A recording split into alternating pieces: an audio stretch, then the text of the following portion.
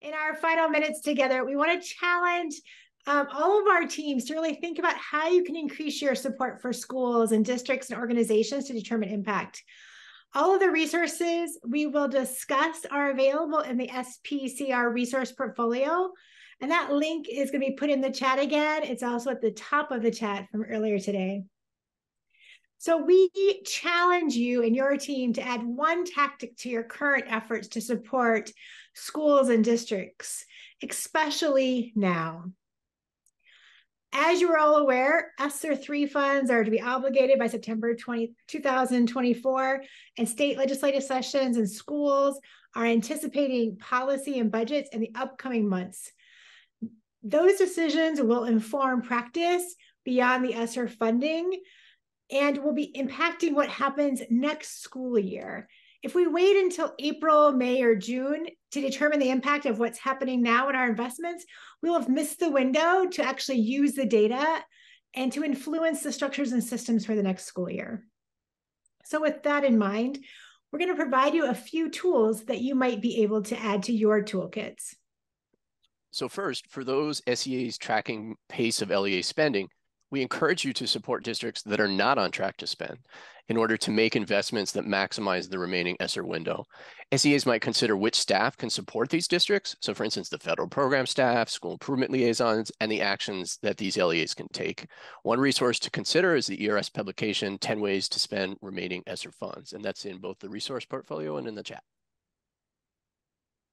Another strategy for SEAs to consider that are tracking pace of LEA spending is to also focus on student outcomes. One starting point seen here is the National Center's School Spending and Outcomes Snapshot, SSOS tool, which can plot school spending versus outcomes in your state. Our colleagues at the Edunomics Lab are happy to update spending and outcome data if you provide them with an Excel file.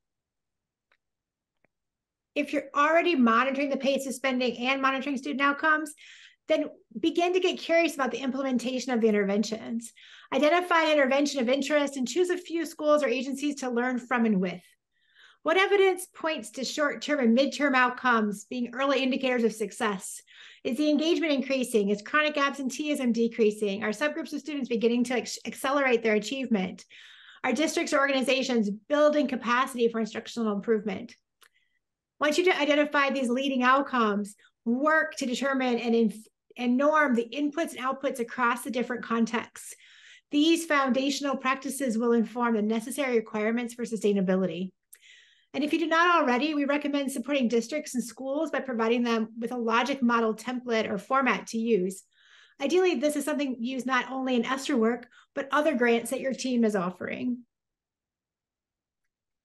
A theory of action is a similar tool to the logic model, and ERS includes this as a key step in their guidance to help districts determine the system strategy return on investment, which we heard Lubbock reference in particular earlier. This SSROI approach is also something we will be sharing about more in the future webinars, and you can find this tool through a link in the resource portfolio. So SEAs can also play a role in helping to communicate successful interventions, particularly using trusted and well-connected voices. This could mean providing opportunities for districts to share their successes at an upcoming all-call for superintendents. And SEA might also find ways to capture case studies, for instance, something as simple as a recorded Zoom interview, and get them in front of key audiences like school boards. And rather than just saying tutoring, communicate the specific components of the intervention to better promote dissemination and replication. The resources Jack and I quickly described are located in the resource portfolio for strategic planning for continued recovery.